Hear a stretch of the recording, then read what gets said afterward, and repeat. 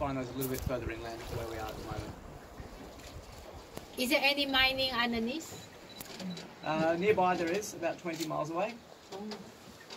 In what mine? Huh? What kind of mine?